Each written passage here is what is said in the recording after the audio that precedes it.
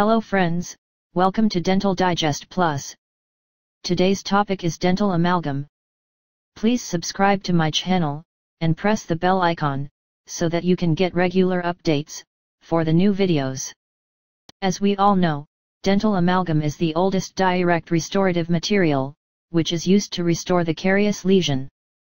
Technically, amalgam means an alloy of two or more metals, of which one of the constituents is mercury. Now let's see the definition of dental amalgam. Dental amalgam is an alloy of mercury, silver, copper, and tin, which may also contain palladium, zinc, and other elements, to improve handling characteristics and clinical performance. Now let's see the definition of dental amalgam alloy. It is an alloy of silver, copper, and tin, that is formulated and processed, in the form of powder particles or compressed pellets. So, dental amalgam contains mercury, and dental amalgam alloy is an alloy without mercury. Nowadays, carious teeth are restored with tooth-colored restorative materials like composites, and glass ionomer cements because of its aesthetic value. So, use of the dental amalgam is very limited. But, dental amalgam has a very good clinical performance in terms of the retention of the restoration. Now let's see the indications of dental amalgam.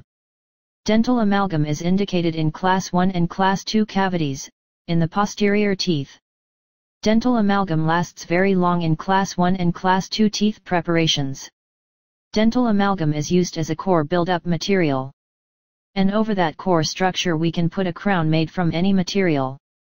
Dental amalgam is used for cuspal restoration, in combination with retentive pins. Because restoration can be dislodged in cuspal areas, we need additional support from retentive pins. Dental amalgam can be used as a dye material. Now, what is dye? Dye is a positive reproduction of prepared teeth, which can be made from a gypsum product, epoxy resin, a metal, or a refractory material. In case of the amalgam dye, they are made by packing amalgam into impression made of impression compound. Dyes made of amalgam exhibits superior strength, resistance to abrasion, and reproduce fine details and sharp margins. Dental amalgam can be used in carious areas that are having heavy occlusal load. Because dental amalgam has good compressive strength, it can withstand the heavy occlusal load. Dental amalgam can also be used as an abutment in removable partial denture. Abutment means tooth providing support to the prosthesis like removable partial denture. It is not preferable, but dental amalgam can also be used in Class 3 and Class 5 cavities, but only when aesthetics is not compromised. Nowadays in the field of dentistry, there are so many tooth-colored restorative materials, which can be used in aesthetic areas like in Class 3 and Class 5 cavities. Classification of amalgam alloy. There are many types of dental amalgam alloy, and this is how alloy is classified. Classification of alloy according to number of alloyed metals.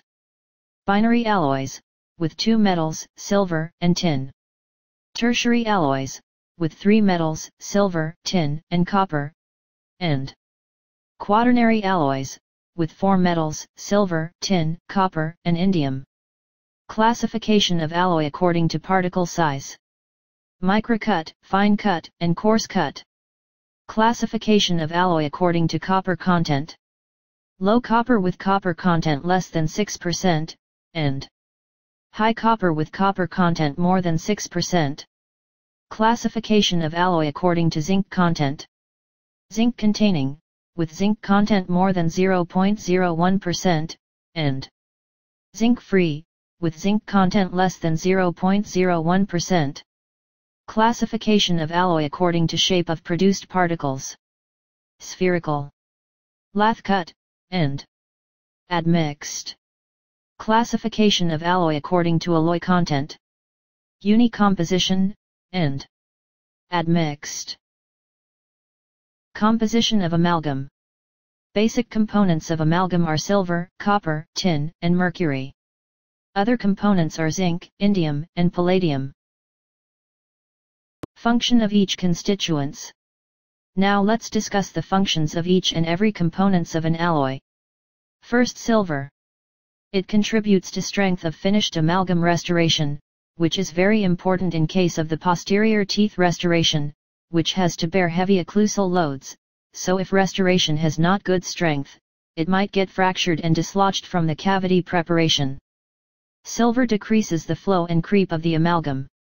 Decreased flow helps in proper manipulation of the amalgam, and decreased creep is good for marginal integrity. Silver decreases the tarnish. Tarnish is the loss of surface luster. So in case of the decreased tarnish, bacterial adhesion on the surface will reduce. Silver regulates the setting time, which is important for proper manipulation of the amalgam. Now let's discuss the functions of tin.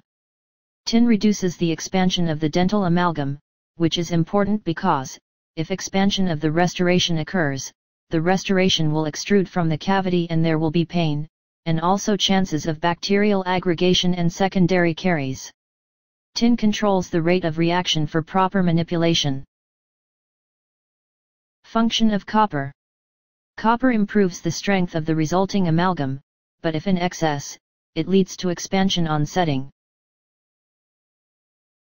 Function of zinc. Zinc acts as a scavenger or deoxidizer. So, what is the term scavenger means? During manufacturing, zinc prevents the formation of oxides on copper, silver, and tin.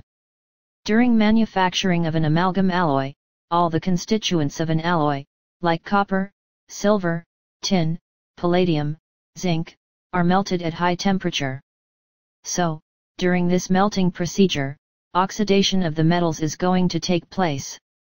An oxidation of these constituents can lead to the change in the properties of an alloy, but zinc will act as a scavenger, and prevents the oxidation of the other metals, by rapidly reacting with oxygen. Here zinc oxide is formed, but it can be easily removed. There is one disadvantage with zinc-containing alloy, that is, if zinc-containing alloy somehow got contaminated with moisture or saliva, the delayed expansion will occur, which is very painful for the patient. Delayed expansion occurs after 3 to 5 days.